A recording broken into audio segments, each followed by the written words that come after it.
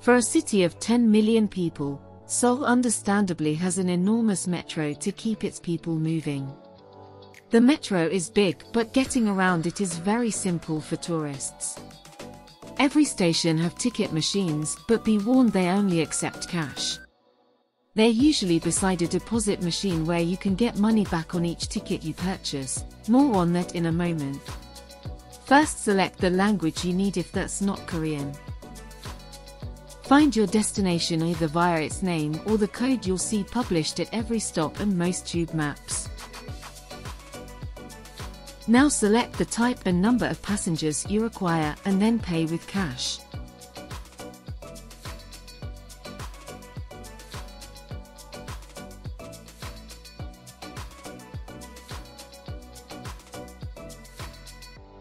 The machine will then print a ticket for each individual, and the tickets will be identical, so don't expect a different color for a child.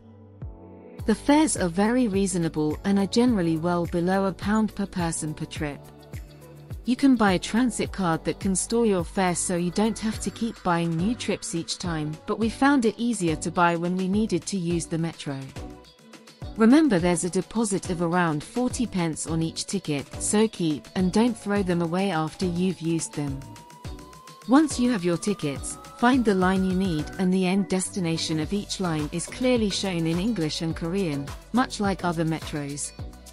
You can even see where the next train is exactly when on the right platform. Once you've arrived at your destination, make your way to the deposit machine and feed in your tickets one by one, for your refund on each ticket.